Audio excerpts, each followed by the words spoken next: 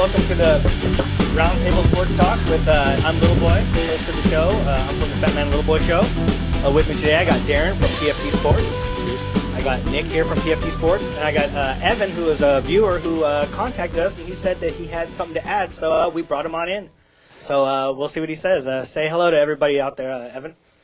Hello. I love the confidence, dude. I love it. Beautiful. All right. Just so you guys know, this is a roundtable discussion, and I pick a few different subjects out that I want to talk about, and these guys here don't really know what we're going to talk about. So we'll start out with, well, we'll see. How we do, man? Real quickly, I was telling somebody about your guys' website, Nick, and you mean the one where the content's never stale? Yeah, and that's what he asked me. He goes, I refuse to go there unless the content is stale. And I said, oh, you don't worry, you get the guarantee. I gotta come up with something different, dude. Yeah. Beating the hell out of that one for a while. Anyways, first topic, probably what everybody else is already talking about too, Ryan Braun. Beautiful. Ryan Braun tested dirty, supposedly, got his suspension. He blamed the tester for his pee testing dirty. His exact quote was, there were a lot of things that we learned about the collector, about the collection process, about the way the entire thing worked. And he ended up beating it. And I was curious what you guys thought about that. Do you think that if he's going to say something like that, should he come out and say, this is what we learned about the collector? Because when you hear the collector talk, he's been doing this for a long time. We'll start with you, D.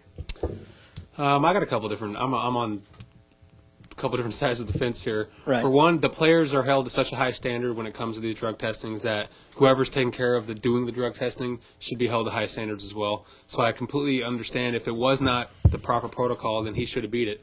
But at the same time, never did anyone from Ryan Braun's camp come out and say that he wasn't dirty. I mean, the bottom line is he's still pissed dirty. Right. So whether he won the appeal on some technicality basically. The bottom line is he still had dirty pee, and he's still obviously taking something. Yeah. I mean, so with that being said, I mean, the poor guy's image, I don't really want to call Ryan Braun a poor guy, Yeah. but his image is tarnished, I mean, there goes everything. I doubt he'll ever get in the Hall of Fame and whatever. What do you think, Serves you right, Brewer.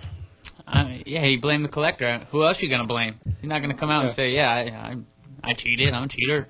Let's put me on Barry Bonds status and let's go nuts with it. Well, the funny thing is the collector, he said, I've been doing this for 5 years. I've done over 600 tests. He followed the protocols that he was supposed to follow. If he took it to the place to ship it out, it was going to sit there for the weekend. We all know how messed up FedEx can be. Does he just have a jar?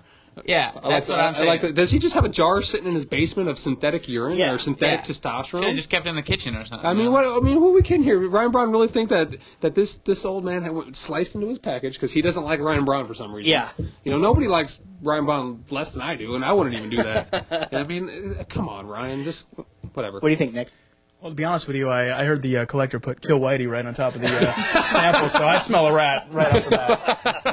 Now, to be honest with you, I'm little peeved because I'm a Cubs fan, and I was looking forward to a season where I would look at the Brewers and they wouldn't have Prince Fielder or Ryan Braun. So, little rain on my parade, but what are you gonna do, man? I don't hate the Brewers like you guys do, but I really get upset when I you hate feel everything. First off, yeah. Well, I'm becoming a little bit more like you every year, but I really hate it when somebody cheats and gets away with it. You know what I mean? I feel like I try and follow the rules. So when somebody else isn't following the rules and they don't get caught, it makes me mad. I like it when people get caught.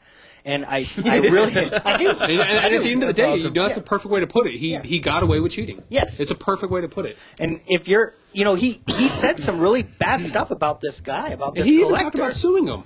Yeah. Are you kidding? But if you really say, there were a lot of things we learned about the collector, why don't you tell us 3 or 4? A lot is a lot, right? I mean, then the word a lot you would think would be, 9, 10 things? Why don't you tell us 2 things, Ryan, that you learned about this guy that made you think? Just 2.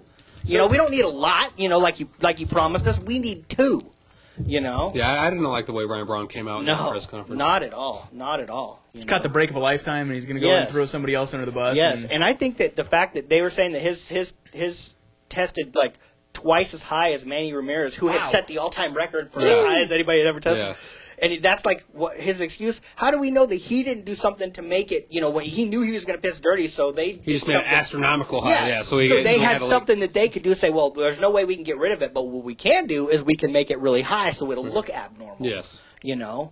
Well, So, what do you think about I don't know? Look for his power numbers. That's going to be the telltale sign. I read an article on that next year. I read an article on that. They said, in 3 or 4 years, we're going to have to see what happens with his power numbers to see if his numbers go down. It's a lot of pressure. I mean, he's got to live up to those former numbers where everything's through the roof. I mean, I'll tell you what, his first 50 games, he better really tear it up because at the end of the day, isn't all that money guaranteed anyway? I mean, he's still playing in Milwaukee, and he's got one of the purest swings in baseball, so he's still going to hit home runs there. But I mean, if he goes and hits 70 this year, they're going to say, oh, he's still juicing. And if he hits 20, they're going to say it was a fallout. Because he's not juicing. Yeah, so that's a good point. He's done either way. He's already done. Unless he can come up with 2 things that made you think that this guy might have messed with your sample. I just want 2, Ryan. Just 2, man.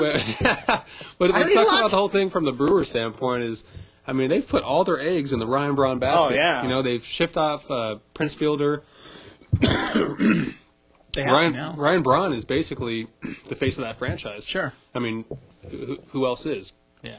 So it's just kind of a shame for them. Caught the break of a lifetime. Yeah. All right, we're going to move on to the next topic. It's going to be more into it's not quite sports. It's more like fitness. I got a little story to tell you.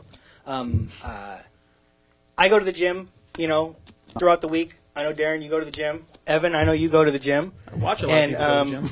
Nick, I believe you make a non-tax deductible donation to a gym every month, I believe. Yeah, no, I do. Yeah, okay. Good but are we just out Nick here? Is that what we're doing? Yes, that's what we're doing. Okay, I'm done. That was it. We just want to tell everybody. The feds do watch Twitter and shows like this, right? I went to the gym a couple weeks ago, and I've been wanting to tell Darren this story. We talk about stuff like this, but I've been saving it for this show. All right. I'm, doing my workout, whatever. I need to use the bathroom. I set my water bottle on the countertop. I go to the bathroom. I turn around. A guy had gotten out of the shower. He's standing there, like, what seemed like inches away from my water bottle, completely naked, getting ready to shave, and his junk is sitting on the counter, like right next to my water bottle. You want to know? Wait. Is this a throwaway water bottle or like a nice? No, it's just a throwaway water. Doesn't matter. Well, and I'll tell you what. I know it wasn't touching it, whatever, but you can be comfortable with your nakedness, but that doesn't mean I have to be comfortable with it. Don't lie, you drink out of it after that. Well, yeah. Can I tell you something? Yeah. At the San Carlos LA Fitness, you know what we call that? We call that Tuesday. Okay. Yeah. That happens every morning. The thing is, the way my gym is, you got the showers, you got the lockers, and then you have the bathrooms way over here. Why do you have to be completely naked? There's some people just grew up in a locker room environment. With your junk on the countertop. It's like softball guy. It's like fantasy football guy. It just, I was completely floored. Was this guy over 45? Oh, had to win. I don't know. I didn't ask him. I'm sure he must have been laying halfway decent with that kind of confidence, right? I mean, let's be honest. You're not laying nice. You're not going to attempt to stunt like that, are you? You know what? I find myself amazed every morning. I'm walking around. I towel cover up. It's an absolute race to how quick I get my underwear on, right? And to see the confidence of some of these guys, I can't wait. You take a shower with your underwear on? Yeah. Oh yeah. Yeah. No. Yeah. No. I'm not quite that. Go to that extreme. Hey, I think it's just a generations thing because yes, 100%. It's a crazy story. It's totally away from the gym, but my father came on my ship for a Tiger cruise when I was in the military, and all of us, guys are getting ready in the morning. That's right, Navy boy. Yeah, you probably used to seeing stuff like that. Yeah, it's an everyday. That's our weekly thing, our Tuesday. But he comes on board and he's taking a shower in the morning and everybody's brushing their teeth and the courtesy thing is you put your clothes on and then you go brush your teeth. Yes. Yeah. Or you put them on before you shave or wrap a towel around there's 90 something of us brushing our teeth there and my dad's just standing there butt naked like it was nothing. Everyone's looking at me like hey, what's your dad doing? Yeah, what are you doing here? And, I tell my dad to put under on and he kind of looked at me like. What's the problem? It's a locker room mentality. You know what? Now? Back in the day, they used to shower in high schools and stuff. They don't do that anymore. So you're absolutely right. I think it's an age gap. I don't know. It was really uncomfortable. I didn't realize we were going to go with funny stories in this whole round table. I just wanted to talk about gym etiquette. I mean, it was like a gym etiquette thing. I'm just saying, you know what? I don't think there is. Throw a towel on for crying out loud. You can be comfortable. It's not a nudist colony. I know it's a locker room and guys are changing. I got to take a shower in there too, all that stuff. But you don't need to walk from one end all the way to the other. That's amazing. I think and just stand there with your junk on the counter while you're shaving. I'm going to get you a week pass. I'm going to give you a week pass to where I go, and you'll get used to it. At my gym, that's not normal. You guys would be amazed how much wiener I see in a week. That's all I'm saying. No, maybe we wouldn't. No, you probably wouldn't. All right. Anyways, I had that story. I had that story for you, Dean. I saved it. I wanted to do it on this show. I know we talk about stuff like that. Now all of our live viewers just. Yeah, they're probably both of them are probably gone now. All two of them. Yeah. Third topic. RG3 or Andrew Luck. If you're a GM of an NFL football team, who do you draft? And does it depend on the type of team you already have, or does it not? We'll start with you. You know what, to be honest with you, after watching that combine, man, hard to go against. You watch the combine a lot. Dude, I DVR all over the place. A few pops. Oh, it's beautiful. Yeah, no, either guy, the Luck's been the guy that's, predicted to go number one and stuff. But, man, after watching that combine, man, RG3, man, how do you argue with that speed? I mean, that guy just, I think it was sub 4.4, right?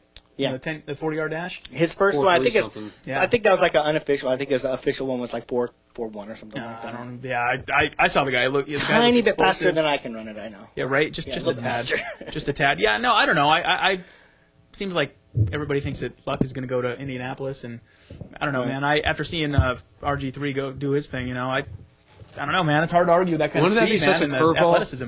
Wouldn't that be such a curveball into the sports world if the Colts drafted RG3? That'd be beautiful. Would it though? But look at what Cam did. It would, because Andrew Luck's been the guy for the last year. They haven't talked about Robert Griffith at all at Nothing. Indianapolis. Straight up. You don't think that'd be a curveball? You wouldn't be surprised? No, I don't think I would be that surprised. I mean, Andrew Luck didn't have the best year ever in college this year.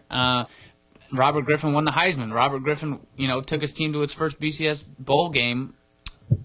You know what? Let me ask you a question. Did Tom Brady ever have a phenomenal college seasons? I mean, was he ever real? Yeah. Well, you're talking about the draft. You're not talking about who had a better professional career. You're going in the draft. It's a guessing game. Exactly. So you go off their college career. Andrew Luck was good. I'm a Cal fan, so I hate his guts, but he was good, and he's got the best fundamentals, and he's sound and everything like that. But the league is turning into playmakers. The league's getting so fast and so quick. The defensive ends are running 4.45s, 4.7s, whatever it is. Look at Cam Newton. No one thought he was going to do anything. You just said it, and the league is so fast and so explosive and athletic. I mean, I know the combine doesn't really. It shouldn't mean everything in the world, but I mean, there's got to be something to be said for that athleticism, and I'm thinking that the idea is that. Can I tell you something? The league is so fast and the league is so athletic. Top 5 quarterbacks in the league right now are all goofy white guys.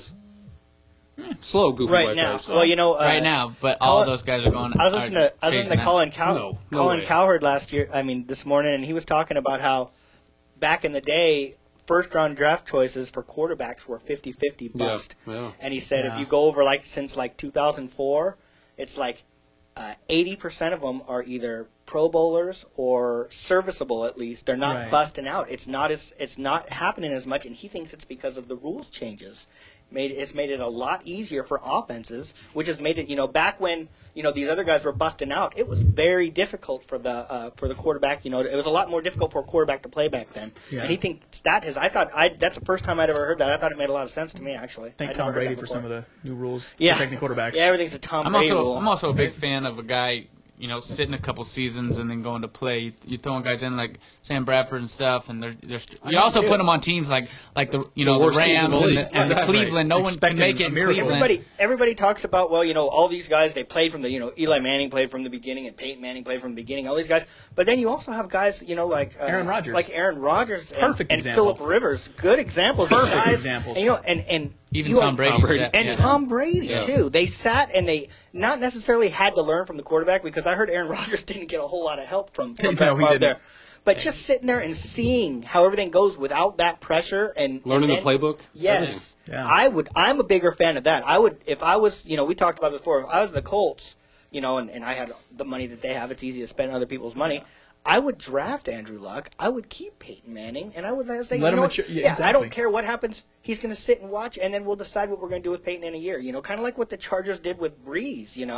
Breeze. Remember, we let Breeze go after he had hurt his arm, but he was the season before that. He had a pretty bad season, and then he had a good one. They let his arm was he had hurt his shoulder, and then they said, it's time for us to give Phillip give him a shot, I think the reason old Peyton's going to walk the plank is because of that bonus that he's due. I think if it wasn't for that big chunk of change, it might be a different story. But I'm interested to see if they maybe release him, so they don't have to pay him that bonus, but then they sign him. They can still resign. They can still be the team that resigns him. It's a smart thing to do. I mean, because Peyton's not going to be around forever. You can maybe get another couple years out of him. Right. Just enough time for a guy like that to mature. There's so many people that are on the bandwagon of these guys need to play from the get-go. Right. And I'm not there myself. Yeah, I'm not there myself. No, people jump on that wagon like, oh, I can't do it. Well, he's playing for the Browns, Colt McCoy. So we've actually gotten away from gotten away from the question. Well, look at Brady Quinn. He never got a chance with anybody with any sort of talent, and they're expecting. I don't know. I think he might be a good quarterback in the league. Once this Tebow thing is over. It's over. You'd have been here. We talked about Tebow a little bit. Don't get Darren started. We don't have all night. But let's actually get back to the question because nobody really answered it. You're the GM. We'll start with you, D. Who do you draft? You need a quarterback. I'll tell you what. The Colts were in a similar situation. I don't know 12, 13 They sure years made ago, the right choice. and they made the right choice. So yes. I'm the GM of the Colts. Quick answer. There's so much pressure to draft RG3 and then him not producing. That's the problem. So I think they go Andrew Luck. Yeah. How about you, Evan? I'm just going to squash. Who do they go? Is that who you would pick, D? I would pick Andrew Luck. Okay. I would pick Andrew Luck. Evan? What I said earlier about I wouldn't be surprised, that's not who I'd pick, though. I would definitely pick Andrew Luck. The Cam Newton thing, Cam Newton's also, 6'2" and 220 pounds, I still think that he's not Robert Griffin, we talked about this last week. I don't think Cam Newton's going to... He measured 6'2", but... 190s. He's not going to hit a pocket. You're not going to break off tackles. I'd go Andrew Luck all day. Can I ask you guys a question? All day. Wait, does Nick get a chance to answer? No. Okay, go ahead. I forgot it was your show. I'm sorry. Go ahead. I'm sorry. No. I think RG3, but I think they're going to go Luck.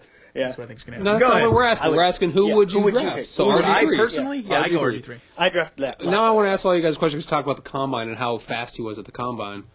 So what? Yeah. So Mike Mamula had fast too. Mike Mamula had a great combine, if anybody remembers him, and he got drafted first by the Eagles. And where'd he go? That's why I said Michael Vick ran a faster 40 than RG3 did. Yeah, how many rings he got? I just said that the combine doesn't tell you everything you need to know. It tells you how athletic a guy is. It doesn't mean everything. No. Right. Doesn't mean everything. You know what I want to see at the Combine? I want to see those little tractors with the little targets going across the field. I want to see the quarterbacks hitting those.